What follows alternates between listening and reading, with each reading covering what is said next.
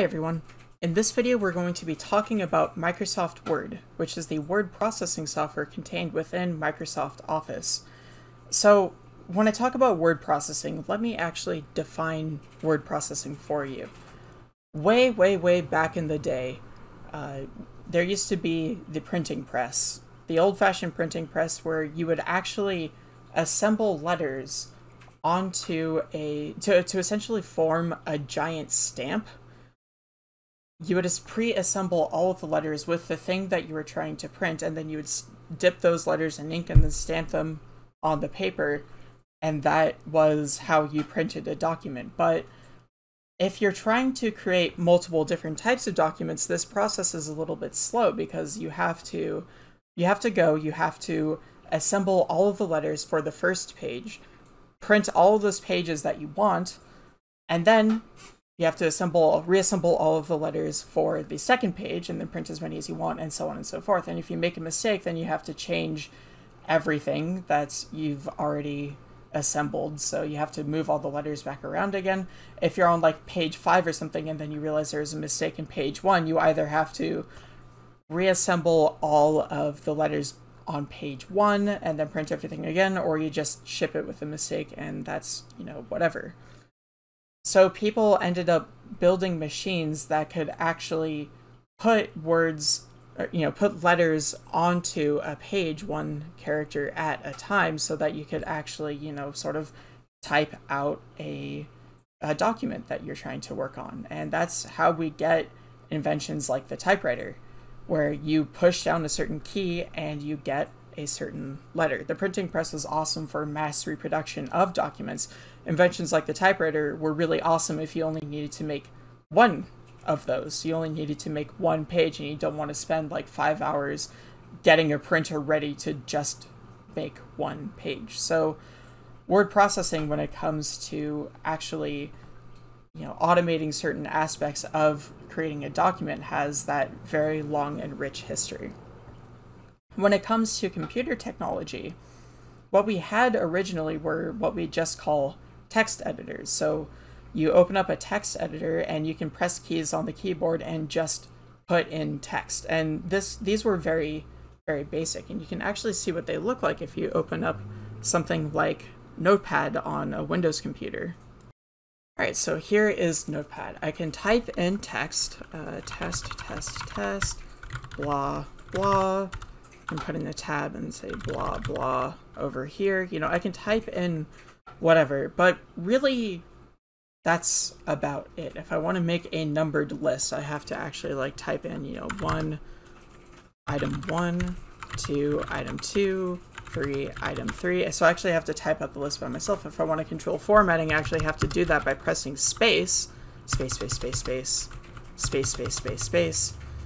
have to do all of that stuff very manually. I have to configure everything with a space, and hopefully that the space is actually going to be the right size, because if I can't get the space to be the right size, then I can't actually put everything in the right position and all that kind of stuff. And then what if I want to italicize something or bold something, change the color of the font? Text editors didn't really have those features. So we kind of merged the two ideas. The idea of a text editor on a computer being something that lets you save text onto your computer, and the idea of a word processor being automating the creation of these documents with all of these kinds of features, like actually spacing things where you want them to be spaced, bolding, italicizing letters, all of that kind of stuff. These ideas ended up getting merged into what we now know of as a word processor program, and that is the kind of stuff that Word is able to do. It started off with those features,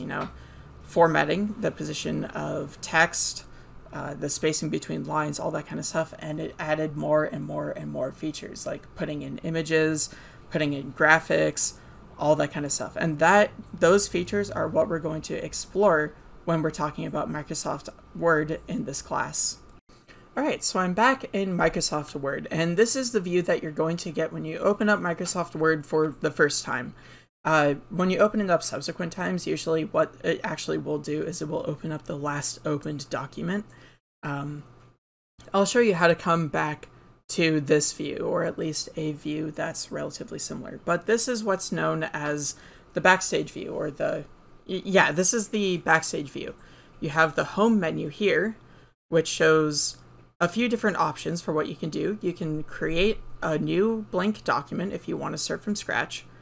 You can also start from a template. Now, a template is a document that already has some stuff filled out. It's saved as actually a different file type than a docx. We talked about Word documents having the .docx file type last week, and templates have a different file type. The actual file type escapes me. If I find it again, I will include it in this lecture. But what happens is when Word opens up a template, it actually copies everything that's in the template into a new Word document, and then you can start filling in stuff in that template. So I'll show you what it looks like to open up a template later on in the video. But right now, I want to continue touring this sort of backstage view. So we have the option to create a new document, the option to start from a couple templates. You have this recent view right here, which shows you documents that you've recently opened. You can see that I have recently opened this document called loremipsum.docx. You also have a pinned tab. If you have documents that are really important to you, you can pin them. The way you can do that is in this recent view, you can right-click. Oh, it doesn't actually show my right-click. 1 second. Okay, so I'm recording my entire desktop, which means that you should see it when I right-click. Perfect. When you right-click, you can actually see this pin to list option. When I pin to the list, you'll see this pin icon appear. And when I go to the pinned menu, you can see that it shows that I have pinned loremipsum.docx, and I can access it super easily at any time. You also have this shared with me. You can see that I have a distance education guidelines document shared through me. This is going to actually connect to any documents that are shared with you through your Alan Hancock Outlook account, if you use that to download Microsoft Office 365, and if you signed into Microsoft Office 365 with your My Hancock email, you'll see any documents that were shared to you through your emails. Now, the next thing in this menu is the new option. If you click this right here, you get all sorts of things that you can play with. So you get the option to create a blank document again, but you get a lot of templates, even more templates than you actually saw in the home menu right here. You only saw, what is that, 7? 8? I swear I can count. That's 8. Here you have a whole bunch of documents here, and you have the option to search for online templates in case you're not sure that any of these work for you. So let's say I want to find some resume templates. I can type in resume, like so, and we'll search for all of these possible templates that you can use for your resume.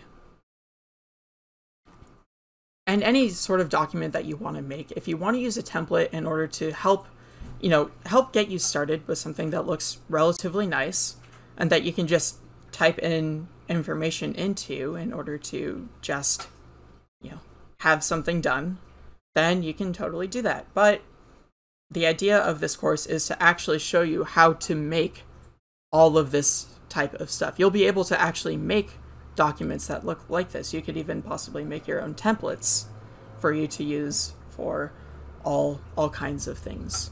A great idea of, when you want to use a template is if you're working at a company and you want to make a memo template so that every time you write a memo, you have a very standardized header with all the information that you need to include in that memo, your company name, the date, today's date, all of that kind of stuff. You can include that in your memo template. And then whenever you want to make an actual memo, you can open that memo up and then just start typing. You can open that template up to create a new memo and just start typing in the actual contents of the memo. So that's where templates actually come in handy. The other option that you get from this view of Word right here is open. And you can open all kinds of stuff. So you have all the recent documents here. You have shared with me. You can access your OneDrive. You can access sites.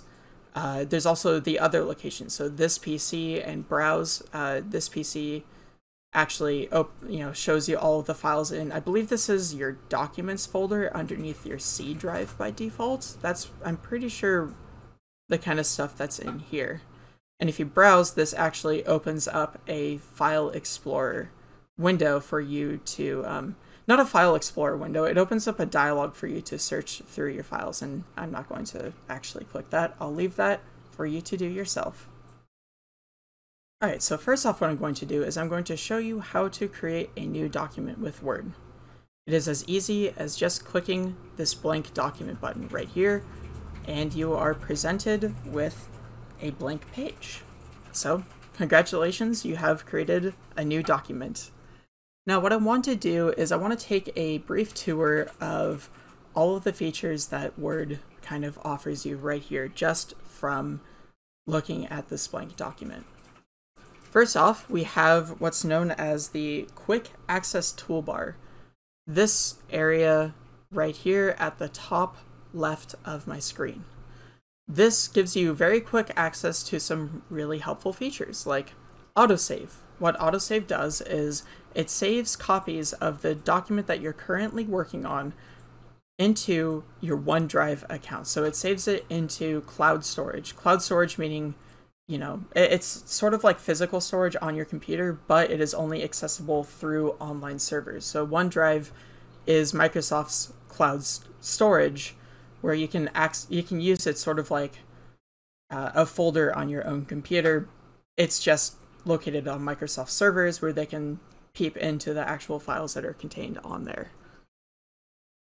But yes, if you want to have your documents saved periodically, and this doesn't actually count as like actually saving your document to your computer. What this does is this saves backups to OneDrive in case, say, your computer runs out of battery out of nowhere, or your computer shuts down out of nowhere because your desktop was plugged into the wall and you lost power or something like that. That's where autosave can be helpful. You click this toggle right here. It will ask, how do I turn on autosave? Just upload the file. We'll save your changes as they happen. You'll have to actually go through the process of signing into OneDrive and then choosing where that file is going to be stored. Once you do that, then you'll actually have those saves backed up periodically.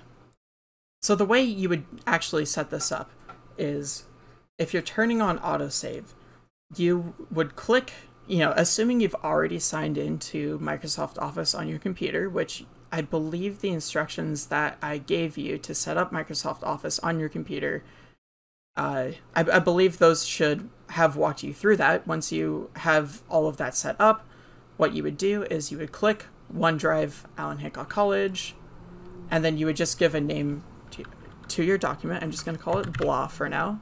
This will save as blah.docx on OneDrive. It'll just give you this naming your document dialog. Upload a copy of the document, and then it will automatically save changes for you. I believe it's every few seconds or so. It saves it pretty often and pretty quickly. And of course, this autosave part only really applies to if you have Microsoft Word downloaded on your physical computer. If you're accessing it online through, through the Allen Hancock portal, you won't have to worry about this because your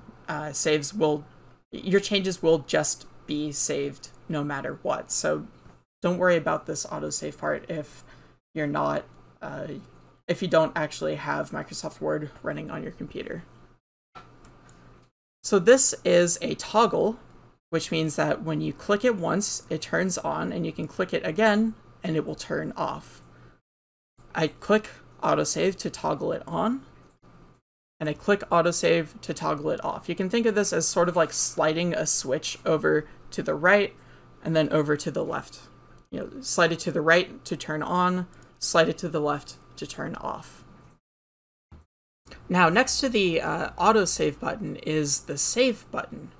The save button is really important when you're working on a document on your actual computer. So if you're using Microsoft Word on your computer rather than using it online in your web browser, you'll want to be saving your document very frequently, and that's why they actually give you this save button up here. So if I type anything in here, blah, blah, blah, blah, blah. Right now, I don't actually have autosave enabled, so if Microsoft Word were to suddenly quit, none of these changes that I have made to my document would actually be saved. And I'd have to redo all of that work over again. Now, imagine the same situation, except I spent 2 hours writing up the first chapter of the next great American novel, and oh, this is going to be it. This is going to be what propels me into fame and fortune and all of that. I have never written a better first chapter, and Microsoft Word crashed, and I don't remember what I did. Oh no! The moral of the story is that you should always save your documents periodically. You can do that by pressing this button right up here, and it saves your document. Another way you can do this, you might have actually noticed this, in the dialog that pops up when you hover over the save button, you can see this Control plus S right here. Now, this is a keyboard shortcut. I talked a little bit about keyboard shortcuts in the last video when we were talking about, cutting and pasting and undoing and redoing, moving files and folders around and all that kind of stuff. A keyboard shortcut, when you want to use the save keyboard shortcut, you can press and hold the Control button on your keyboard.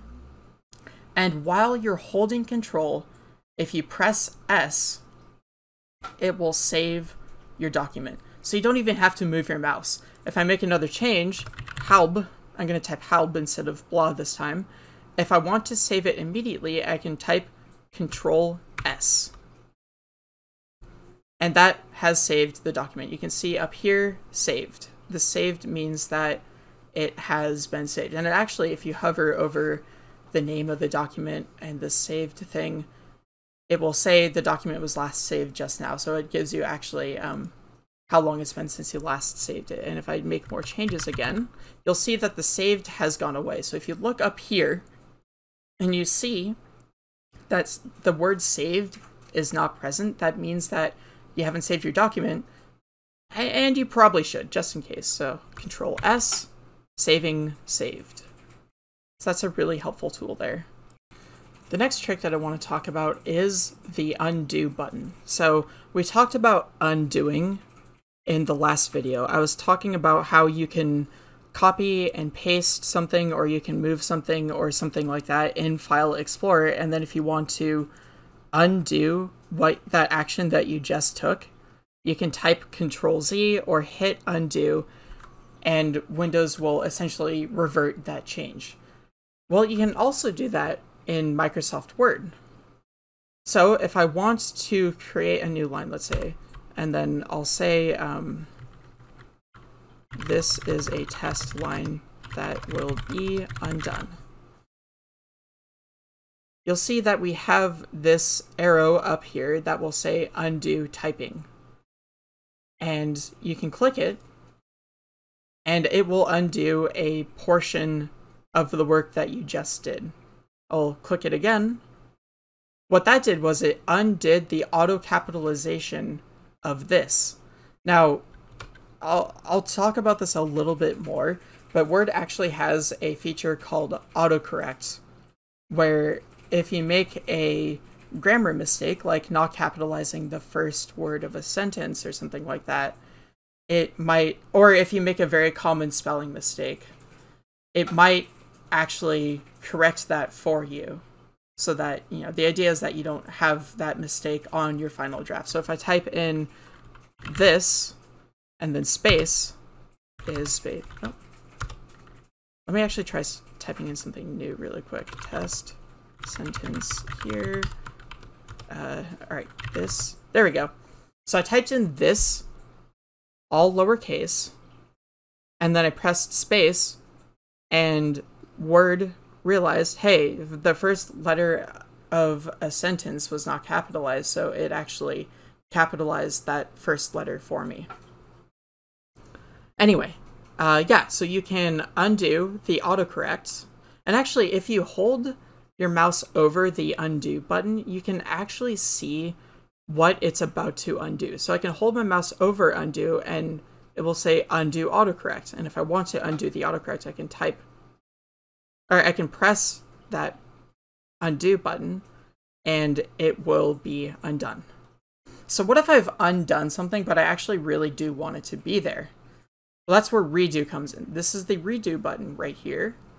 You can click redo and it will essentially undo the undoing. So it will actually, redo the change that you had made that you had then undone. It puts that change right back. Now you can undo a whole lot of times. If you click this arrow right here next to the undo key, or the undo button, it actually shows all kinds of things that you're able to undo. And if you click, say, this option down here, it will undo everything up until that option included. So if I want to actually put all that blah stuff back, I can click this and it undoes the document until it takes me back to the point where I have blah, blah, blah, blah, blah, how blah on there. Now there's one more feature that I want to talk about in the quick access toolbar, the stuff that's up here, which is if I type in something, let's say this is a test sentence. You'll notice where the redo button normally is, you actually have this repeat typing button. Because I haven't undone anything yet, redo isn't really necessary, so it kind of gets replaced by this repeat typing thing. And if I click that, you'll see that it has essentially just repeated the last action that I did. And I can keep on clicking that, and it will keep on repeating this is a test sentence over and over and over again. And if I undo, you'll see that repeat typing gets replaced by redo. Also, of note, we can talk about keyboard shortcuts again. Undo typing uses Control-Z as the keyboard shortcut, so I press and hold Control, and while I'm holding Control, I press Z. And that's the same keyboard shortcut as undoing in File Explorer. And redo also shares the same keyboard shortcut as with File Explorer, which is Control-Y. So if I undo something, and I want to redo it again, I can type Control-Y, and I have redone the change. The repeat key also has the keyboard shortcut Control-Y because it essentially replaces itself. It replaces redo with itself when you don't actually have anything possible to redo. So if I say, I will repeat this sentence, and then press Control-Y, oh, well, in this case, it just repeats sentence. Word can be a little bit confusing about what it's actually undoing and redoing sometimes. So it will also be a little bit confusing about what it's repeating. I don't personally typically use the repeat function very often. I use undo and redo quite a bit. They're probably some of the more useful commands for me. So if you ever make a tiny mistake, you can just hit Control-Z. Or, I mean, even if you make a big mistake, you can hit Control-Z and that mistake should be undone. And if it's not undone yet, you just keep on hitting Control-Z until you get to a point where you can no longer hit Control-Z. And if the mistake still isn't resolved by then, that's usually where the crying begins. Alright, so also at the top of the screen is this search bar right here, and this is really helpful. Actually, it searches for, a good number of people nowadays, but it can also search for commands within Word. So if I wanted to insert a smart art graphic, and you'll actually learn how to do that in the textbook reading, but if you wanted to search up the command to insert a smart art graphic, you could search smart art, and you'll get insert smart art right here. And I can click that, and it will give me the dialog to insert smart art. I won't spoil the textbook for all of you. You'll learn how to do this stuff in the actual textbook reading. All right, the next concept that I want to talk about is the File menu. Now, if you press File, it takes you back to the view that we kind of started out the video with, or at least something a little bit similar to the view that we started the video with. So this is what's known as the backstage view. It gives you the home, new, and option stuff that you were able to see before, but it also gives you a whole bunch of things that are specific to the current document that you're working on. So you can get information about the document, including, you know, how to protect the document, so you can actually protect it so that people can't make changes to it if you share it with other people. There's this compatibility mode. That's, you know, really helpful if you're working with other people who might not have access to the newest version of Microsoft Office. If they have access to 2007 or something like that, you might have to convert your document to something that's compatible with Microsoft Office 2007.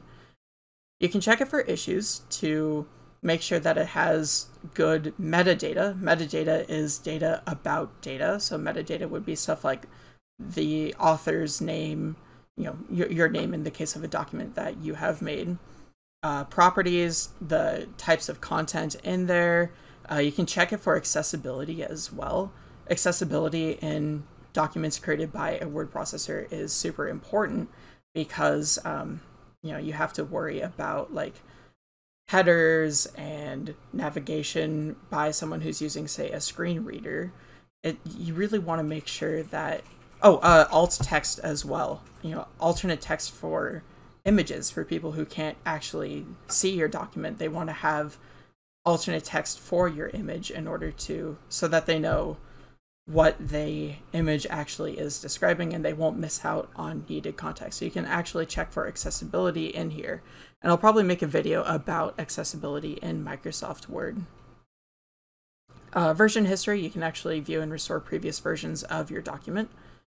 And then you can have some document management options here.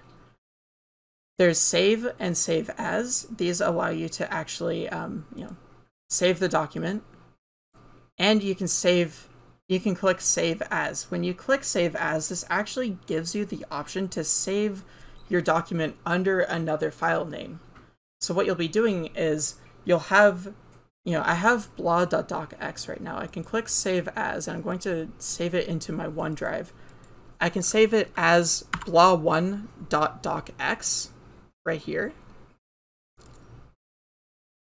And now you can see at the very top, we are currently working in blah1.docx. So blah.docx, we're no longer changing blah.docx.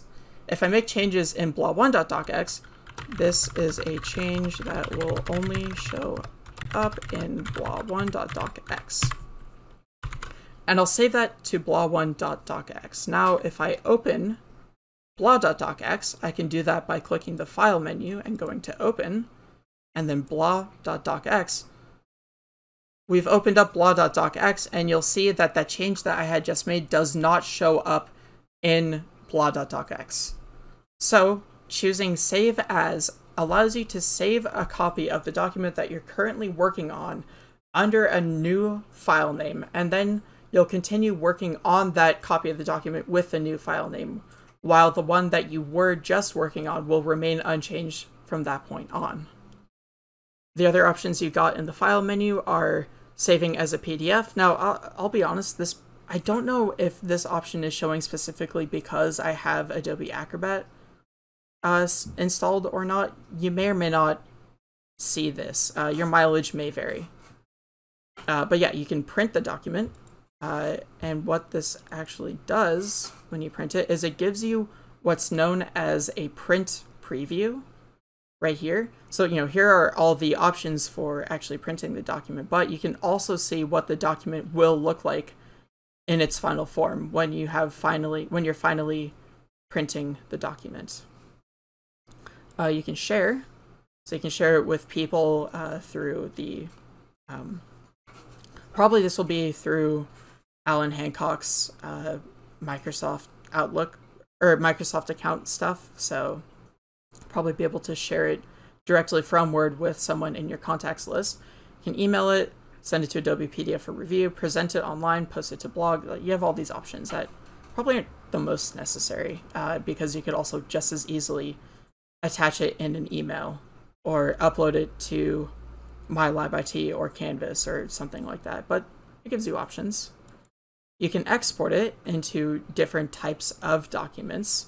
I really think this Adobe PDF thing it's specifically because I have Adobe Acrobat installed. If you actually want to export a Word document as a PDF, which is really useful if you want to, export it as a document that no one else who will look at it will be able to really change, or export it in a very professional type of file format. Creating a PDF document is really good. You can also change the file type. So they give you a few different file types, like the old-fashioned .doc format. Oh, here we go. This is how you can make a template as well. So if you want to make a template, say a memo template for making, this is what all your memos need to look like, and then you leave a little place for your memo text to go into. This is what you can actually do, is you can create that memo template and then save it as a template, a .x. And then there's some other file types as well. There's transforming. You can actually transform a Word document into a web page. Not that I would necessarily recommend doing that, but it's possible. You can do that using Microsoft Sway. We don't cover that in this class. That is something you would have to experiment with on your own. And then finally, you can close the file menu, just like that. Alright, so I've already done a little bit of typing inside a Word document. I want to get into a little bit more detail when it actually comes to, how you can use your keyboard to interface with a Word document. So and also your mouse. So if you want to type at a very specific area, what you'll see right here is this blinking line. This is what's known as the cursor. I believe there's another name for it. I believe MyLab IT will call it the insertion point.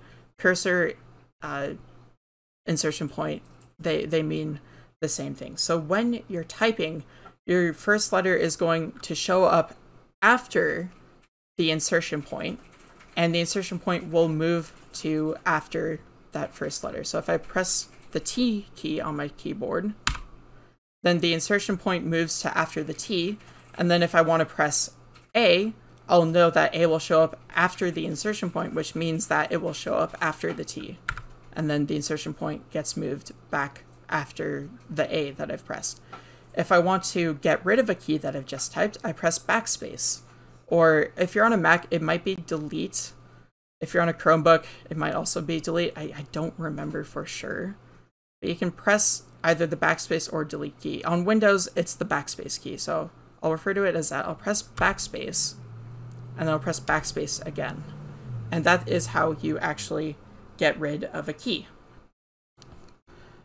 Now, if you want to start typing at a specific place in a document that's not where the insertion point currently is, you have a couple of options. The first thing you can do is you can use the arrow keys to move the insertion point. So I'll press the left arrow key on my keyboard, and you'll see that the insertion point is now between E and period, meaning that if I type a character here, it will show up between the E and the period. And I'll press E again, and you'll see that a second E has been placed between the first E and the period. And I'll press backspace. Backspace always gets rid of the character directly to the left of the insertion point. So if I press backspace again, I've gotten rid of the E that was originally part of sentence. And I'll press E again, and sentence is now spelled right. But yeah, I can press left, I can press right, and that will move the insertion point left and right. It will move it once for every time that I press the arrow key, or if I press and hold the arrow key, it will just move it a whole bunch. And that actually works for any key as well. If I press and hold, let's say the R key, you'll see that a whole bunch of R's are being typed, even though I've only pressed one key. So that's what happens when you press and hold. Let me undo that. There we go. You can also move up and down. When you move up, you go up a line, and when you move down, you go down a line. Now, important to note is if the second line here is actually longer than the first line. So if I'm in a part of the second line that is sort of further out than in the first line, if I press up, the insertion point will just move to the end of the line above it. And then if I press down, it will move back to where it was. The other way that you can reposition the insertion point is by clicking. So if I want to type a word between test and sentence, I can move the insertion point I can move my cursor before the S in sentence, and you can see that my cursor, or my mouse has. I can move my mouse between test and sentence directly to the left of the S in sentence, and you'll notice that my mouse now actually looks like a cursor, or like the insertion point. So I can click, and the insertion point will move right there. And then I can type in another word, silly. This is a test silly sentence, something like that. So you can click around to actually, put the insertion point wherever you want. So we talked about using backspace to remove keys to the left of the insertion point. Right now, the insertion point is between an L and a Y. If I press backspace, it will get rid of the L. Now let me put that back. What happens if you want to remove the character to the right of the insertion point? Well, what I could do is I could press right, the right arrow key, and then backspace. But that's 2 key presses. What if I wanted to do it in 1 key press? Well, on Windows, you have the delete key. The delete key actually works the same way as backspace, but instead of erasing everything to the left, it's going to erase everything to the right. So I've just erased the Y, I erased the space, S-E-N-T-E-N-C-E. So backspace erases to the left, delete erases to the right.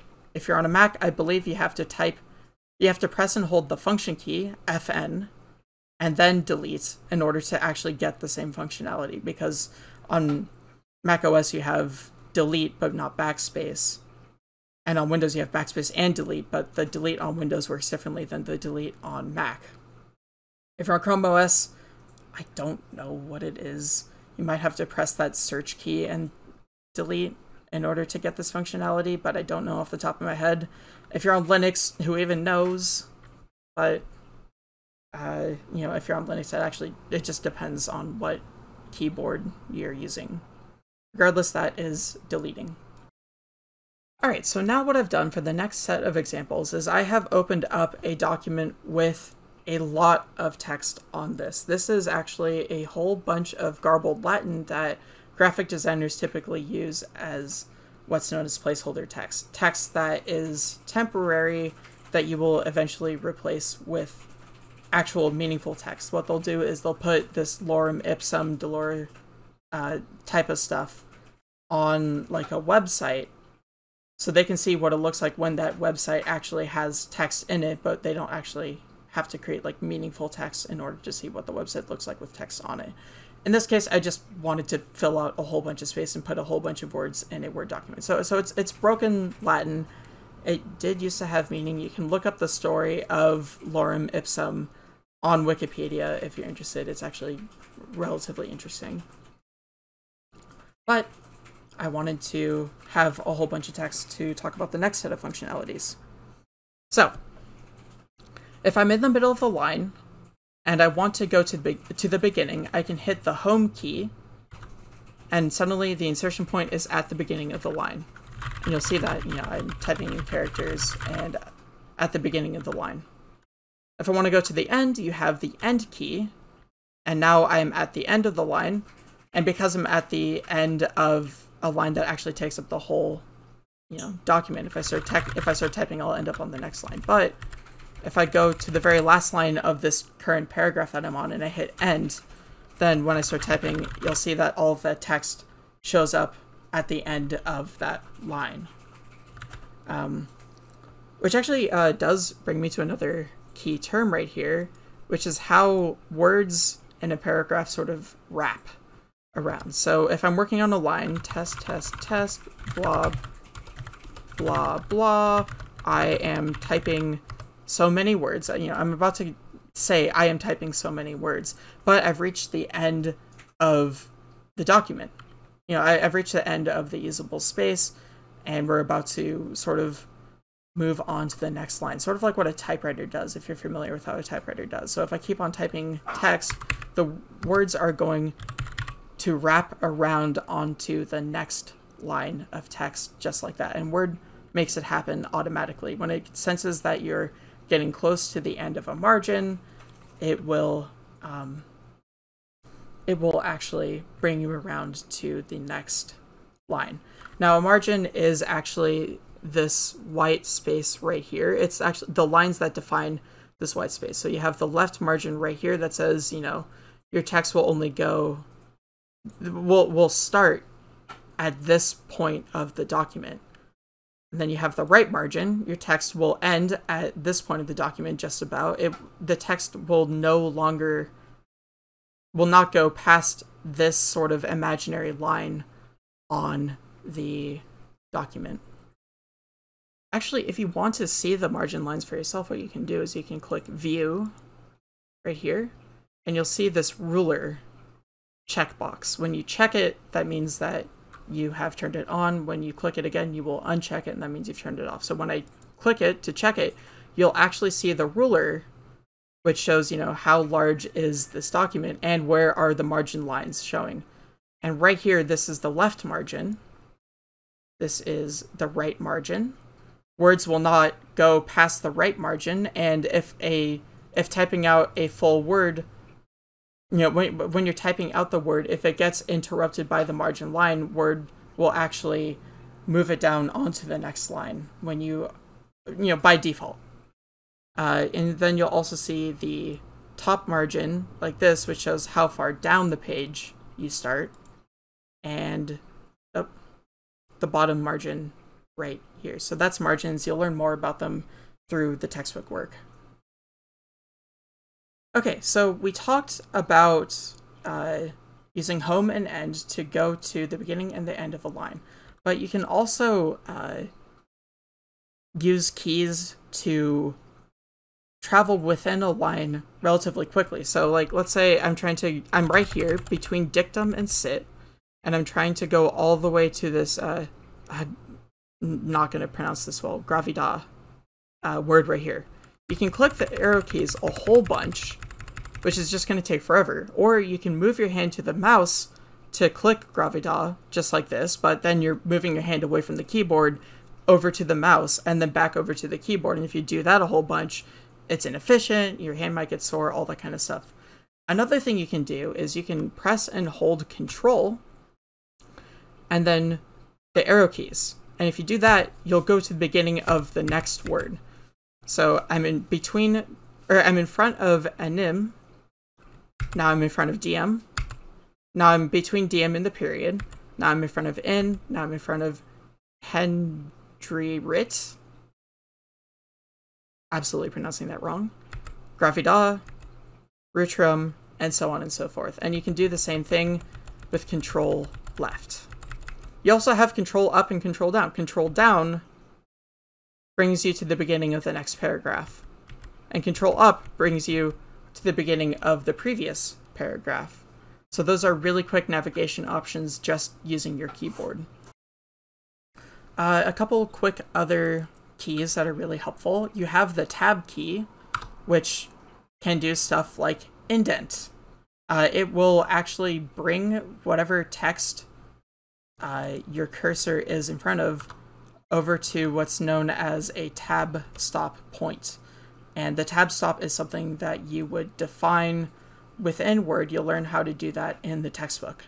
But you can use that to actually indent your documents super easily, just like that. You can indent the first word of a paragraph.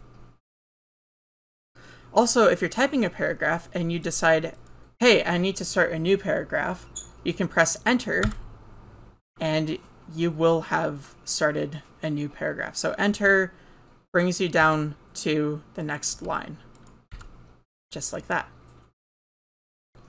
The next thing I want to talk about is the formatting marks. Now, formatting marks, there's a lot of invisible characters when you're looking at Microsoft Word. Space, for example, is an invisible character. You can't actually see a space, you only know that a space is there based on the, well, space between the actual visible characters.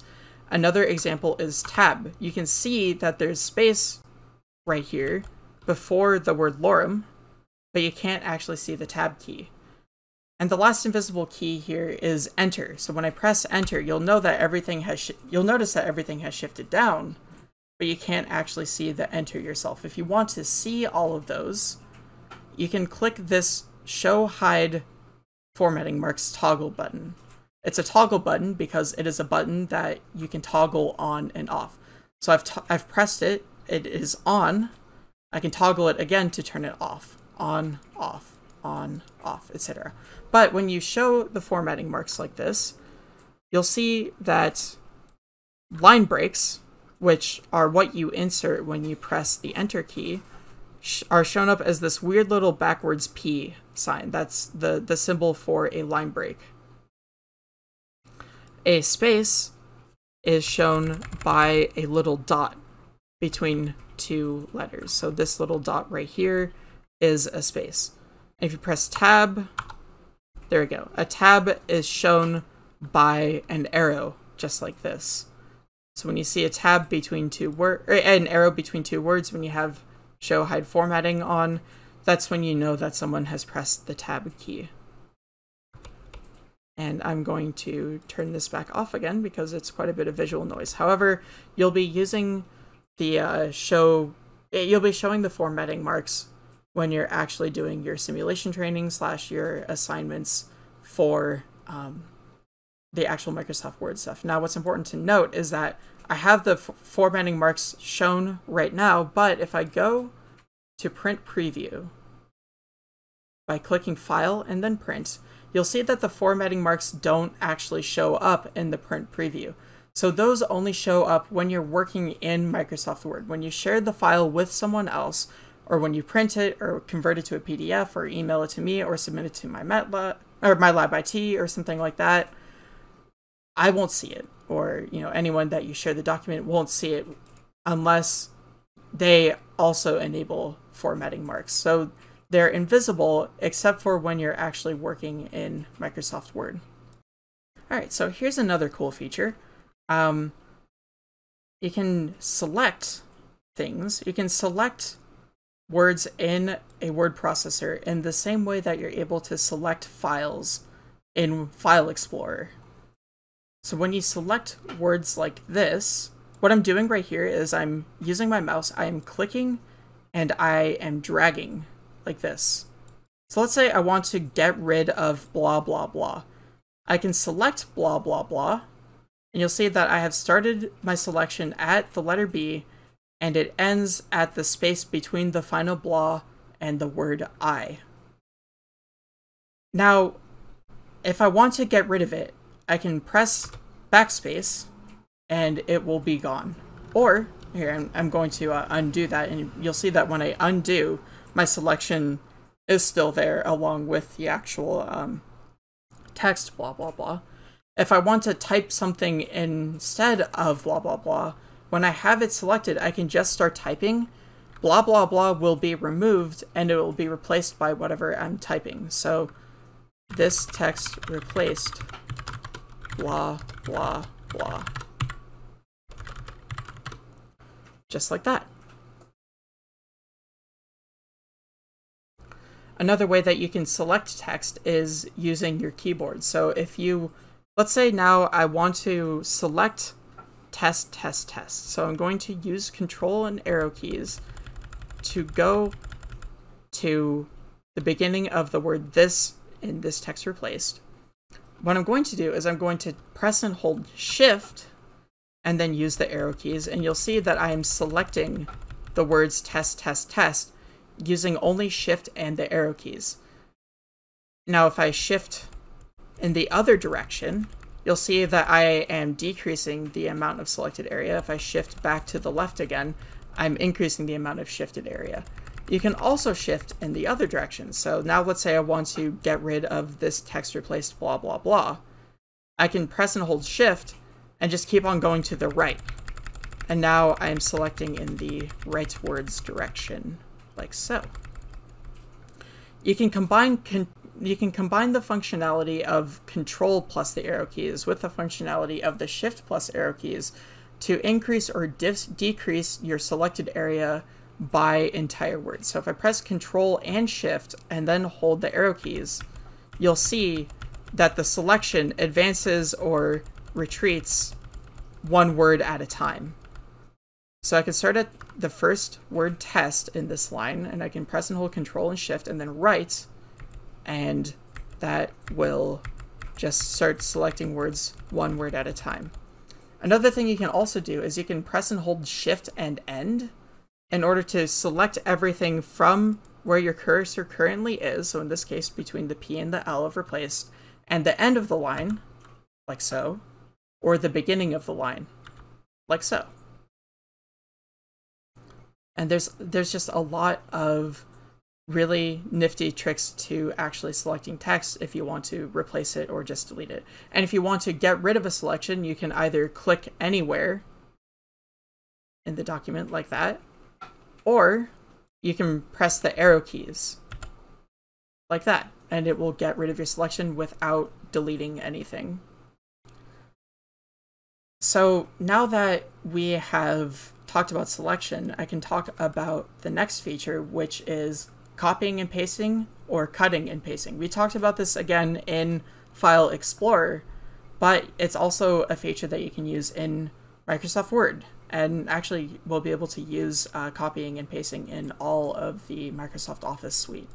So what I'm going to do is I'm going to select this whole line, and let's say I want to put it between the second and third paragraph of this lorem text. So I guess this would actually be the third and fourth paragraph of the document. So what I'm going to do is I'm going to select this whole thing. I'm going to right click, and you have this whole right click menu right here that lets you do a whole bunch of stuff. What I'm going to do is I'm going to select copy. And then, because I want to put it between these two paragraphs of, let's say I want to make it its own paragraph, I'm going to go to the end of the third paragraph, press enter to create a new paragraph, and then I'll right click again, and you'll have the paste options. Now the paste options are as follows. You keep the source formatting. Actually, let me show you what that looks like. So I'm going to make this text red. And the way I'm going to do that is I'm going to come up here to the ribbon menu. I'll talk about the ribbon menu in a sec. I'm going to click just this font color drop down menu right here. This gives you a whole bunch of colors you can choose from. I'm just going to click red, and that will turn my selected text red. Now I'm going to select this whole thing. I'm going to copy by right-clicking and clicking copy. And now, between these two paragraphs where I want the text to go, if I look at the paste options, keeping the source formatting will keep the red text and any other text formatting you do, whether that's italics, underlines, bold, etc. I'll show those off in a sec. You can merge the formatting, which means that you'll make the text that you're trying to paste look like the text around it. So this will actually get rid of the red text because all the text around it is not red. There's this picture paste that doesn't really apply here because we're just copying text. And you can keep the text only. That would actually get rid of all formatting, including the formatting of the document around it. So what I mean by that is I'm going to select all of these pieces of text right here, and I'm going to make it italicized. Italicized means that it's sort of squiggly and a little bit fancy. So now, if I merge the formatting, if I keep the source formatting, it would keep the red text like so, and any other formatting I did when I made that line that I then copied. If I wanted to merge the formatting, it would get rid of the red text and it would italicize the text. If I wanted to keep the text only, well, it kind of works in this case similar to merging the formatting. The difference here is that if I merge the formatting, it enters another paragraph afterwards, and if I just keep the text only, it doesn't enter the paragraph afterwards. It just keeps the text and kind of makes it look like the document around it. The actual difference between the two, what's going on underneath the hood, I'll be honest, it's a little bit of a mystery to me. Sometimes when you're pasting, you actually have to go through these paste options and see what's right for you. I'm just going to keep text only, and now it looks like all the other parts of the document. Now let me get rid of the italicize stuff here. I can do that. The italics are a toggle button, just like the show hide formatting button. So when I click that, it just gets rid of the italices again. Now, let's say I want to, instead of copying this line and putting it, let's say now I want this line between the, what is it, 1, 2, 3, 4, 5th and 6th paragraphs of the document, right here. But I don't want to keep this text here. Instead, I want to completely move it. What I can do is I can right-click and I can click Cut. And just like when we were working in Microsoft Explorer and cutting a file, moved that file into a new position, when I cut it here, it's going to remove it from where it used to be. And then when I paste it, it's going to paste it where it was. Or sorry, not where it was, but where I want it to be now. Now, just like in File Explorer, the keyboard shortcut for copying is Control-C, the keyboard shortcut for cutting is Control-X, and the keyboard shortcut for pasting is it's Control-V. Okay, so let's talk about the ribbon menu. This right here is the ribbon menu. It's always out by default. I believe it's always out by default. If you don't want it to be always showing, you can click this arrow, this little up arrow at the very right of the ribbon menu, and it will go away by default. And then if you want to access the ribbon menu again, you just click one of these menu options and it will bring the ribbon menu back out. And then when you click away, that menu will go away again. You can pin the ribbon if it is not visible by default and you want to keep it open. You can pin it and the ribbon menu will stay open. Now inside the ribbon menu, you have these different categories: Home, Insert, Draw, Design, Layout, and so on and so forth. And you will learn what all of these are as we go through the Word curriculum. And you'll also see a ribbon menu in Access and Excel and PowerPoint. Inside of the ribbon are ribbon groups. So this clipboard thing right here is a ribbon group. It's a group within the ribbon. Font is a ribbon group. The font group controls the actual font of the document. So the font being like what the letters actually look like. You can change the fonts to make the letters show up differently, like this. It also controls different font styles. So if you want to make it bold, italicized, underlined, unbolded, unitalicized, ununderlined. You have different underline options, by the way, in case you want to double underline it or bold underline it or anything like that. You have the strike through option. You have subscript and superscript options right here. Superscript will allow you to insert text sort of above, sort of like an exponent in math. Test, test, test. You can see that those are, the superscript is sort of above where the text normally would be. You also got subscript, which would put it below. Test, test, test. Subscript and superscript sort of function like toggle buttons, but if you have subscript on and then you click superscript, subscript will automatically turn off. So they're like quantum linked toggle buttons, essentially. You can also control the font size, so how large the font actually appears on the paper. All the way up here, all the way down here, and you can actually type in your own value as well. So if I want a font size of 2, you can get something real small. You can change the case as well, so the case being uppercase, lowercase. You can make it all lowercase, all uppercase, capitalize each word. Toggle case, which inverts the actual case that you actually have right here. So actually, I'll show you. Yeah. All the uppercase letters become lowercase and vice versa. And you have other options right here. Now, another important vocabulary piece in Microsoft Word, or Microsoft Office in general, is a gallery. So some of these options right here, you'll see have these little arrows. When you click a button like this, it will open up a gallery that gives you all the different options along with a little associated preview of what that might look like. So orientation, or columns, or margins, or anything like that, that's opening up a gallery. While I'm on the topic of orientation, you can change whether or not your page is in portrait, which is sort of the tall way, or landscape mode, which is kind of like sideways a little bit. That's document orientation right there. All right, so throughout my video, you'll have seen a couple of lines underneath some areas of the text that I've typed. For example, the red squiggly line right here, or the blue double underline right here. And when I hover over these words, the red squiggly aligned word will have a sort of red highlight, and the blue underlined words right here will have a blue highlight. Now, this is Microsoft Word telling me that I have a spelling error in the case of the red line, or grammar error in the case of a blue line.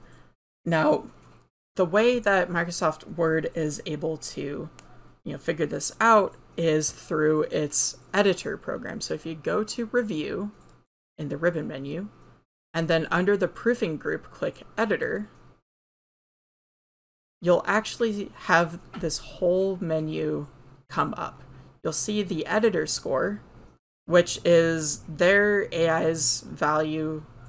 They assign you a value for how well your document meets their perceived notions of spelling and grammar, correct spelling and correct grammar. And, I'll be honest, I wouldn't pay too much attention to that. Right here, you can actually see this formal, professional, or casual option right here for your writing, and that actually tells Word how strict it should be with your spelling and grammar checking and all that kind of stuff. But the editor essentially tries to check your grammar and spelling. What it used to be back in the day was they had a whole list of rules that if your document didn't follow those rules, it would underline in one of the colors. And now they have some AI, so it's a little bit more nebulous as to what it's doing. But what they'll do is they'll give you a score, they'll give you some insights, some refinements that you could do to make your document better, like punctuation conventions, inclusiveness. I actually am very curious how they measure stuff like inclusiveness and sensitive geopolitical references, because this actually gets into a huge amount of AI ethics discussions, especially at the graduate college level. I'm sure people could be writing papers about this kind of stuff, and Microsoft is just including it in their editor. I'm very curious how they go about determining that. So if anyone happens to have any ideas about that, let me know.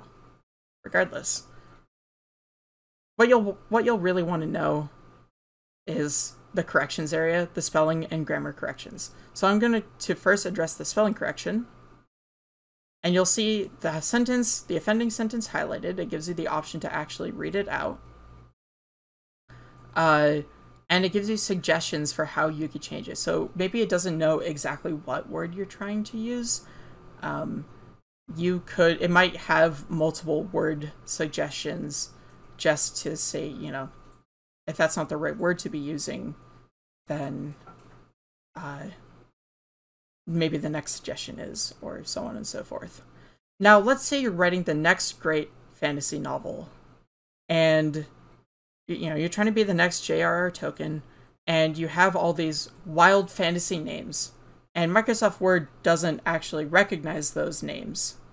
Also, another example of this is maybe you're typing in Spanish, and maybe Microsoft Word is having a hard time understanding that you're typing in Spanish and is trying to apply English dictionary rules to your Spanish. At least that did used to be the case back in the day.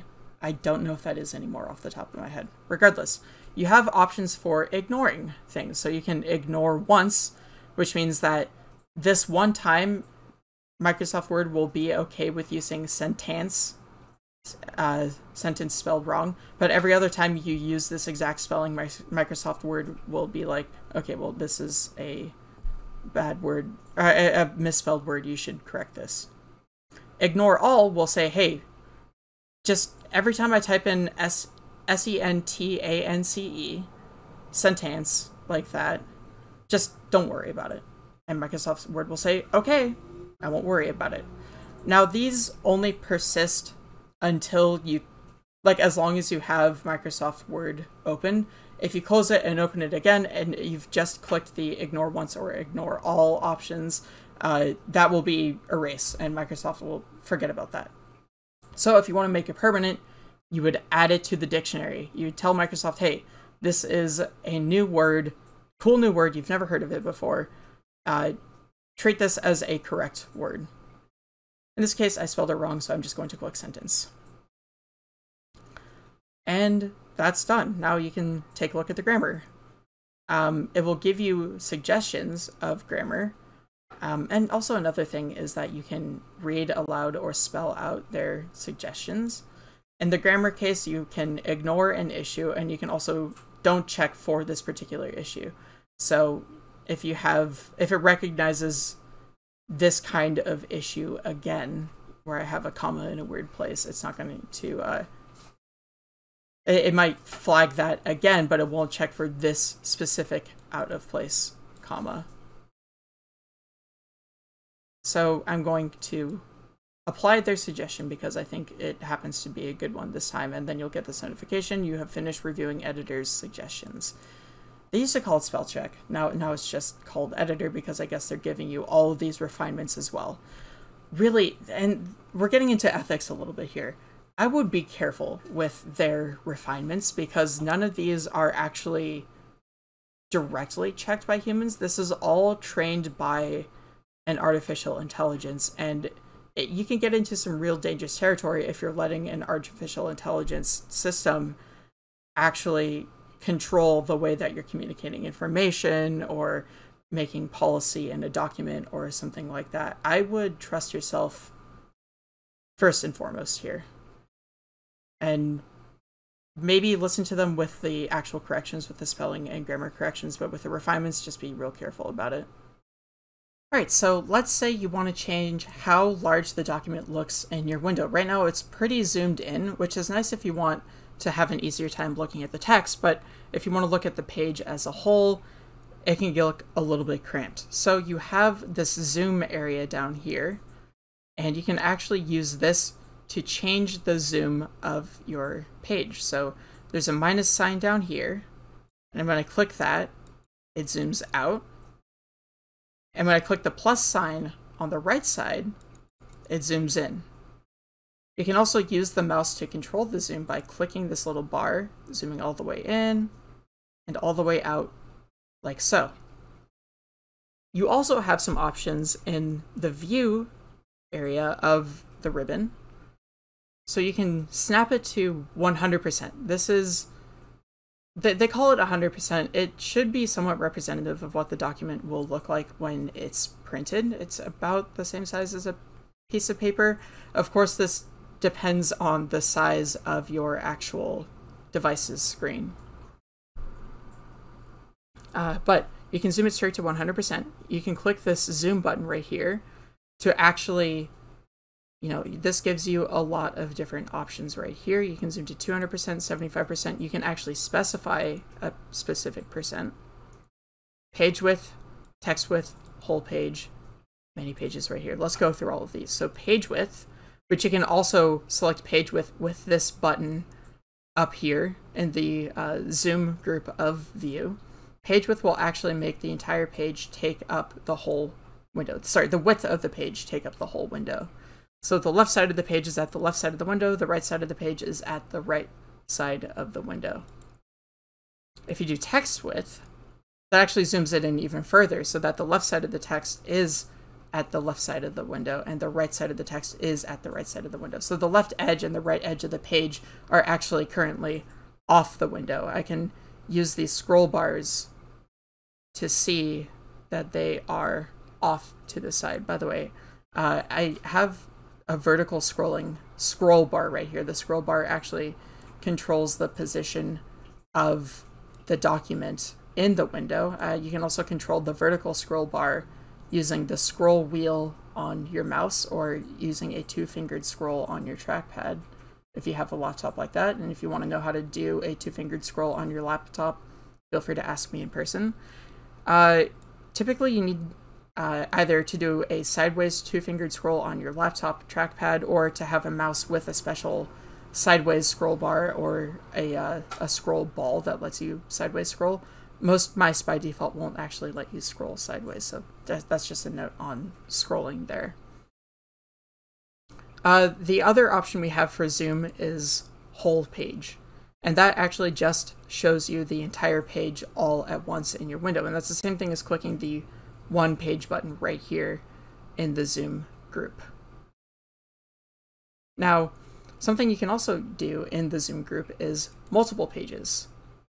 And that will let you see 2 pages at once, like so. And you can also access this multiple pages window by using this little zoom bar right here, just scrolling it past this little tiny horizontal line that denotes where 100% zoom is. If you scroll it to the left of that, you'll get multiple pages showing up on the screen at once. And if you scroll it even further out, you can get like 4, 5, 6 pages showing up at once. So that just depends on how many pages you have in the document.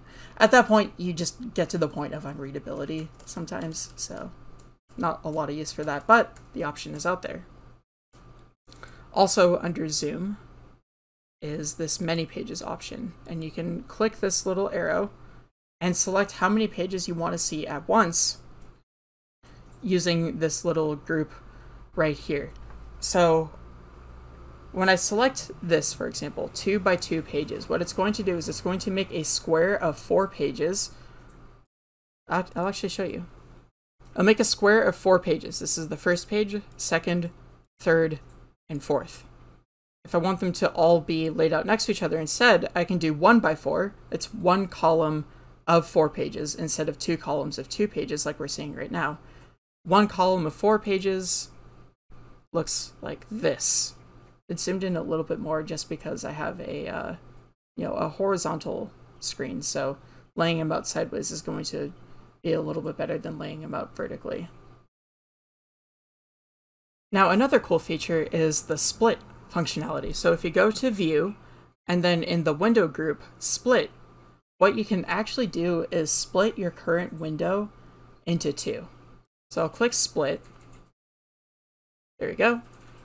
And right here, what we have is we have the same document open in 2 different views, but I can scroll down here and make changes elsewhere in the document while still keeping the top part of the document in view. So this is really helpful if I want to reference whatever is over here later on in the document. So like if I'm trying to repeat a little bit of information and I want to make sure that I have that information correct, or if I'm like copying a bunch of stuff from up here and pasting it down here, this is where splitting the window can be really helpful. And you can also, change the position of the top split and change the position of the bottom split. You can edit in the top split or in the bottom split. It's completely up to you how you use that. Another feature you can work with is the header and the footer of the document. So the header, by default, is going to be text that appears above the normal actual document typing area, and it's going to be text that appears on every single page of the document. So one of the ways that I can actually insert a header into my document is I go to Insert, and in the ribbon menu, under the header and footer group, I click Header. This opens up a gallery with a whole bunch of different formats that I can work with. So I'm just going to click this blank one right here. And now this gives me some placeholder text, some text that's meant to show where the text I'm about to type will go, but it's meant for me to replace that text. And you'll see more placeholder text when you actually start working with smart art and the like in the actual chapter activities. So what I'm going to do is I'm going to type, I'll just type my name, so Iris Kohler. And if I want to get out of here, I can either double click the normal document area or I can press the escape button on my keyboard. And you'll see that now this text is grayed out. When I was working on the header, by the way, what I just did was I double clicked on the header of the document, and that actually lets me edit the header again. So that's another way of working on your header, is by double clicking the top of your document. Now, when I'm working on the header, you'll see that the document text is grayed out, but when I escape and start working on the actual document, the header text is completely grayed out. So that's how you know whether you're working on the actual document or whether you're working on the header and footer. Another way you can tell is if this header line shows, or this header box and dotted line show up. That's when you know you're working on the header.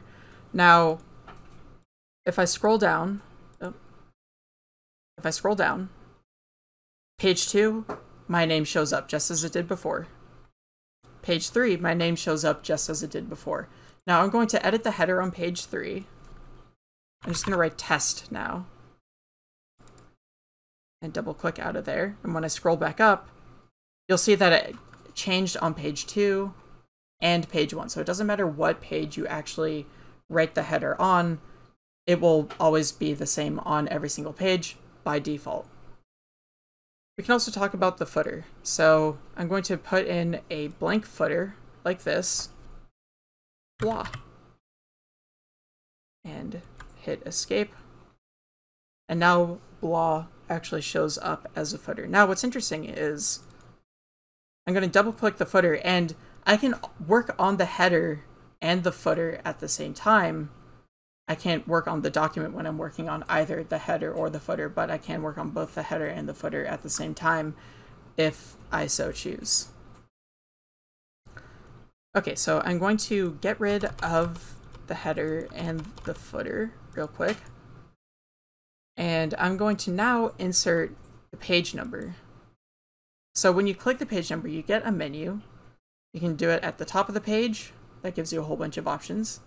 The bottom of the page, that gives you a whole bunch of options, and so on and so forth. What I'm going to do is I'm going to put bottom of the page, middle, and the center of the footer.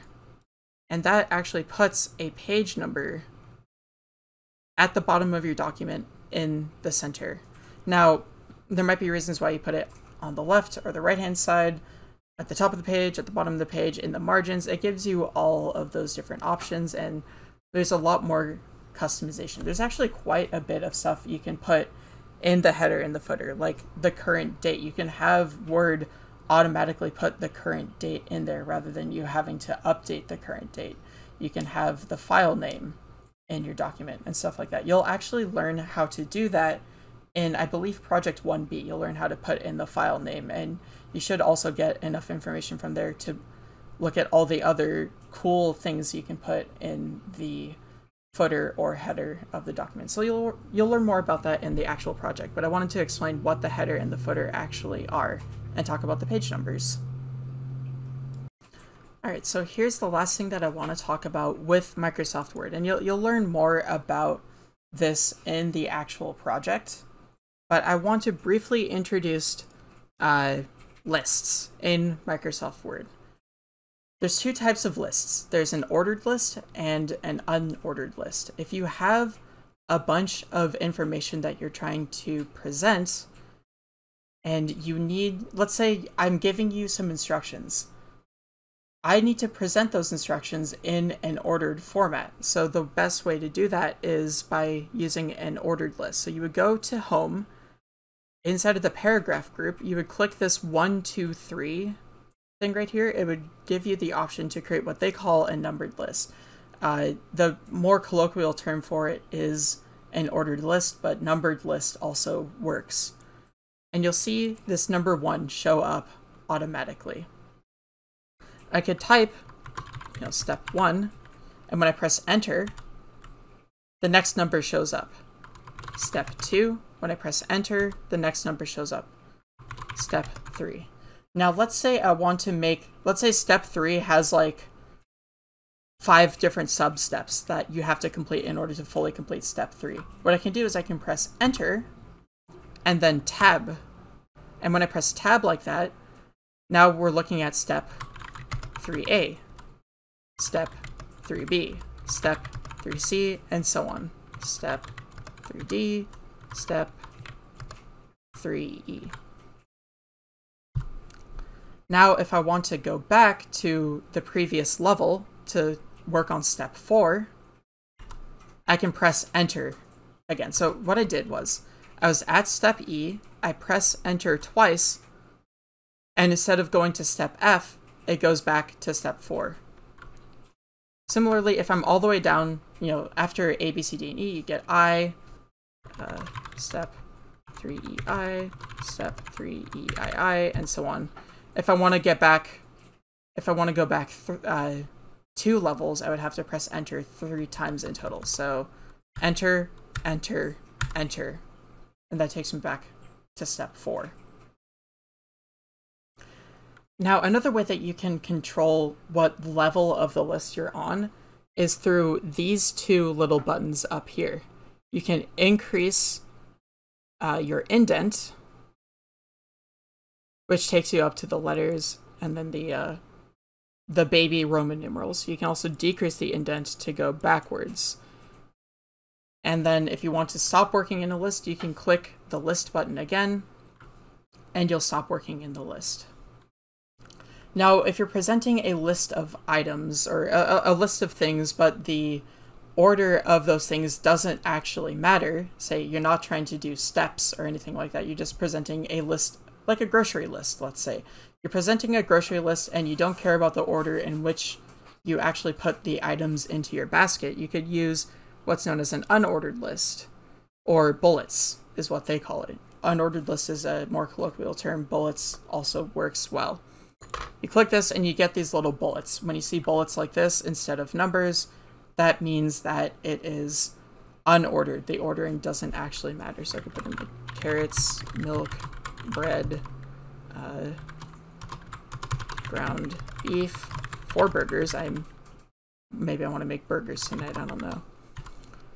All of these aren't ordered because it doesn't really matter what order I go through the store and put them in, as long as I get all of them.